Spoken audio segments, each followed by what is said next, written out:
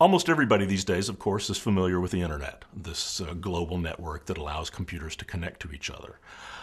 That actually came out of a joint research project back in the 60s and 70s between a number of universities, government entities, and corporate entities trying to find a way to hook their computers together, and one thing led to another, and to another, and to another, and it eventually evolved into this thing we call the Internet.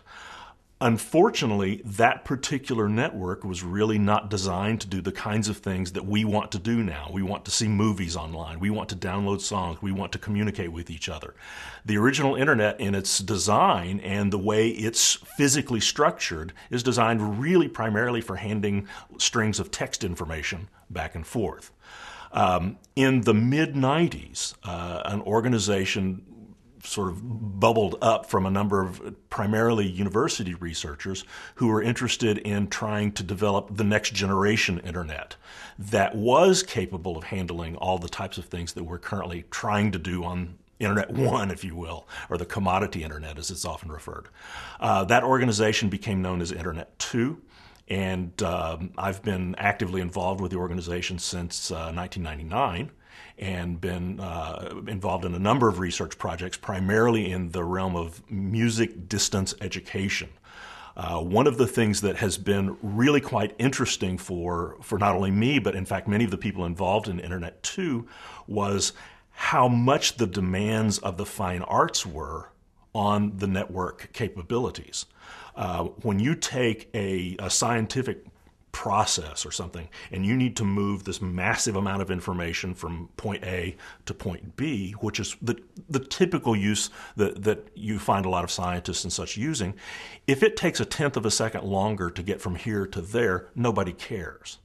But if you and I are trying to talk to each other, and primarily if we're trying to talk in a musical sense where you can understand the timbre of the sound that I'm making, where you can hear the nuance of the tone quality I'm producing, and we can do that in a live situation, that requires no interruptions. It requires a massive amount of continuous throughput that the commodity Internet isn't capable of doing. And what happened was, as Internet 2 started to develop, a lot of the hardware and such that was in it was based on commodity types of devices, routers, switchers, things like that. And many of the companies that made that sort of stuff realized very quickly that their equipment didn't hold up in that kind of environment of this sort of constant streaming of massive amounts of information. And so they began redesigning and sort of rebuilding and repurposing some of the devices that they had. And we got to sort of test and break and fix and all that sort of stuff.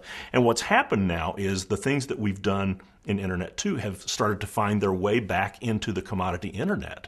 And so companies that are producing those sorts of things, they look at our research and say, we can fix this, we can make this better. Now you can go to iTunes and download a song very quickly, or a movie, or what have you, stuff that was really not possible even just a few years ago.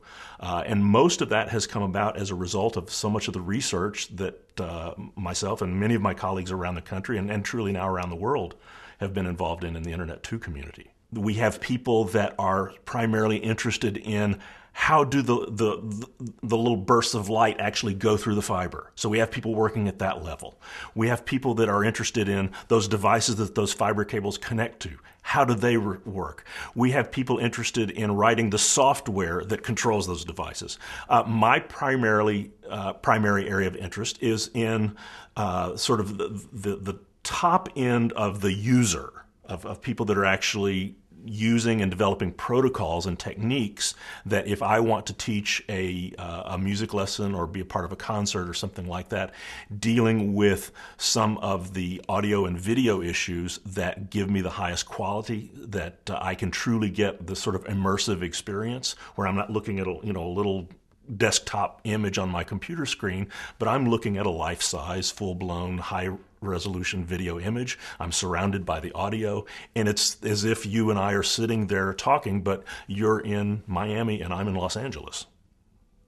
Internet 2 holds a couple of large sort of general membership meetings each year, generally one in the spring and one in the fall.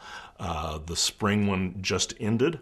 It was in Washington, D.C., And actually, last fall, I won an award from Internet2, what they call their Idea Award. It was the inaugural Idea Award for the research that I've done in music education.